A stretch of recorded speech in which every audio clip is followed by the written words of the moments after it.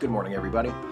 I've been thinking a lot about the Occupy Wall Street protests, and I really think that the other side is letting an opportunity slip through their fingers, because all these right-wingers and conservatives that are coming on TV and on the radio and trying to demonize the Occupy Wall Street guys and the We Are the 99% group, and calling them hippies and calling them a mob and saying that they all need to go out and get jobs, which I think is what a lot of them want. Instead of doing all that, they should come out and stage their own counter-protests. You know, I mean, if you're threatened by or affronted by the We Are the 99% guys, then stage your own marches. Get the billionaire CEOs and the hedge fund managers and the bankers and the Wall Street guys to come out and do like an Occupy Main Street type thing. Come gather in our public squares and town parks in the small American towns all over the country, like Sharpsburg, where I live. It's right out the window there, but you can't see. And hold up your own signs. Make your own protests. Hold up signs that say stuff like, "Keep your hands off our capital gains." You know, that'll really get people on your side. Or "Don't cut the strings on our golden parachutes."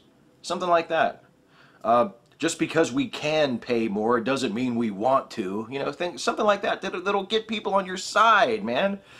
You need to quit bitching and just get out there and make this interesting, you know? Okay. The following comments are taken from editions of Mail Call, printed in the Herald Mail, from October 3rd to October 14th, 2011, which can be viewed online in their entirety at www.herald-mail.com. First up from Hagerstown, I would like to know, how do other people handle this problem? I have Medicare and supplementary insurance, but they do not cover entire medical bills. I get bills for balances due like $1.60 or anything below $5. Hate to write a check for these amounts, and it takes gas to just go to the places to pay. Then they charge you interest if over 30 days, or turn it over to a collection agency. I realize that if they have lots of these small amounts, it adds up to a lot of money. How do you handle this problem? Well, great-grandma, I have a check card that I use to pay all my bills online. I don't have to write anything, and I don't have to leave the house. But since you don't seem to know, or even more puzzlingly, to want to know that those things exist, here's my advice. Write the fucking checks. You don't like writing small checks. Why? Because you're old and you're weird. Get over your weird, arbitrary old person hang-up about writing small checks and just write the check for $1.60. When the top 10% of the wage earners pay 70% of the federal income tax in America, and 48% pays no federal income tax, according to the IRS, the Internal Revenue Service, and the president says they are not paying their fair share, that is, the millionaires and the billionaires, is he being dishonest with us, or doesn't he know any better? I'd much rather see the small businesses have the money to create jobs than the federal government to waste our money. Boonesboro. You realize that if top earners did pay a few more percent in their taxes every year, one of the ways the government would likely find to waste that money would be in the form of tax breaks to small businesses, correct? Also, I've said this before, but it bears repeating in light of this comment. It's true that the top 10% do not pay their fair share. Yes, they pay 70% of the taxes, but they control 80% of all the wealth. So I figure they owe another 10%. Now, that's not nearly as much as Obama is asking them to pay. And please, by all means, do your own math, because I was an English major.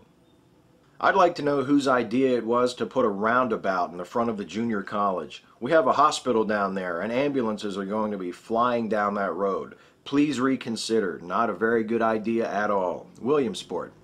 Yes, it was recently announced that the intersection in front of Hagerstown Community College will be replaced by a roundabout. It's the biggest news around here since Boonesboro banned raising chickens. And Mail Call has been flooded with complaints, like the one I just read, and like this one. Please do not put a roundabout in at Hagerstown Community College. I live right down from there, and it will be a madhouse. It's already very busy there. It's going to be utter confusion.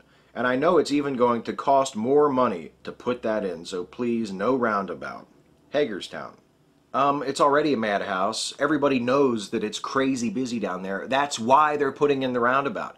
I honestly don't see why this is such a big deal. There were way more calls in mail call the last 2 weeks complaining about this roundabout than the ones that I've read here just now. There's a roundabout on my wife's way to work, all right? She drives through it every day. I've driven through it a bunch of times. You yield from the left and then you go to the right. What is so fucking hard about that? You know, in the last few months, I've been observing people. I think some of them, especially young people, are trying to see how weird they can make themselves look. You might just see any kind of a sight out there in public anymore. Something that people would never have dreamed of 15, 20 years ago. They're absolutely weird looking. Sharpsburg. Today's weird young people dress like this.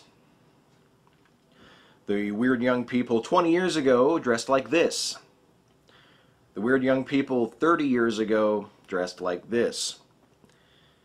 Weird is relative and nothing new. 15 years ago, 20 years ago, people were saying exactly the same things about how their young people dressed as you're saying now. And just in case you need me to remind you, in the 60s, lots of parents and grandparents thought that these guys were weirdos. They're wearing suits. This is on taxes. As far as federal taxes and state taxes, I think the mega-rich churches ought to be starting to pay their share of taxes too. They've been tax-free for so long that most of them are beginning to stink. And as far as the teachers and their 2% raise in their pay and their pensions, and their 2% raise in their health care, they're still better off than most Americans who have to work by the sweat of their brow. Hagerstown. Oh, you had me! And then you lost me. Can you guess where? For the Hagerstown caller referencing the SNAP program for homeless animals and why there isn't a program for homeless people. Perhaps it's time for the homeless people to show some personal responsibility, get help with their alcohol/drug addictions, perhaps receive some job training. With some changes on their part, they wouldn't be in a position of being homeless. Remember, the Lord helps those who help themselves. Hagerstown. That's the moral of the parable of the Good Samaritan, isn't it? You know what I love is the suggestion from this guy that the homeless should simply receive some job training. Like, there's so much job training out there for homeless people, and they simply just aren't receiving it. I'm calling regarding the caller who talked about people coming to restaurants and staying all day and not leaving adequate tips. I agree with that. I work at one of the local buffets, and I'm finding that the major culprits are the church groups that come in on Sundays and they stay for hours, and we make minimum wage and they leave us the minimum of tip. Hagerstown. The Lord helps those who help themselves, sweetheart. It's true. Just ask someone from one of those church groups that come in this Sunday. They'll tell you it's in the Bible, even though it's not. Well, I never really had much of an opinion of Hank Williams Jr., but I did respect him because he appeared to be a true American. Well, he proved that because he made a comment about the president and Joe Biden. Now he's being censored for it. They've even pulled his introductory song from the beginning of ESPN's Monday Night Football. Now, that's really getting socialistic. The man just made an opinion, which he's entitled to, and right away he's being penalized and censored for it. Hank Williams now has another fan, and that is myself. Hagerstown. So, socialist is now a word without a meaning, right? It's just something vaguely sinister for people to accuse liberals of being, right? I want to make sure that we're clear on that. The Hank Jr. thing, getting the song pulled from Monday Night Football, has nothing to do with socialism or censorship or freedom of speech. Hank Jr. went on TV and said something idiotic, and ESPN decided to distance themselves from him, much as they did several years back when they fired Rush Limbaugh after he said that Donovan McNabb was getting preferential media coverage because he was a black quarterback. I think it's kind of silly, personally, but it's their decision. They have every right to do it. It has nothing to do with censorship or freedom of speech or socialism or people and their stupid, bigoted opinions, which they still have every right to hold and to express, which is great news for Hank Jr. This is to the person who called from Keedysville regarding the Japanese and waterboarding in World War II. They have no knowledge whatsoever of the history of World War II. The Japanese were not executed for waterboarding, they were executed for cutting heads off, for bayoneting injured and sick prisoners, much like the Muslims do now. Whatever it takes to get the information to save American lives, we do it. Morgansville.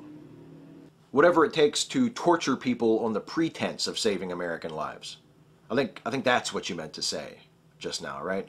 Because torture is an unreliable means of getting information from a prisoner. There's really no reason to ever do it, other than sadism. And finally, from Hagerstown, the Republicans told us in 2001 that giving tax breaks to the job creators, top 2%, would create jobs.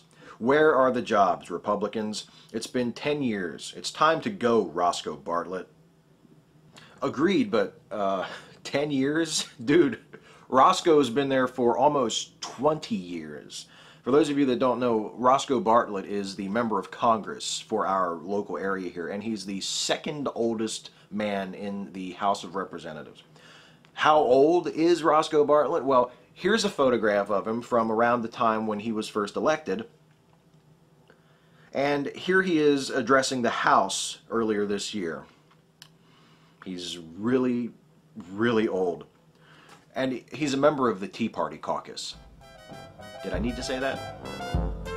Thanks for watching.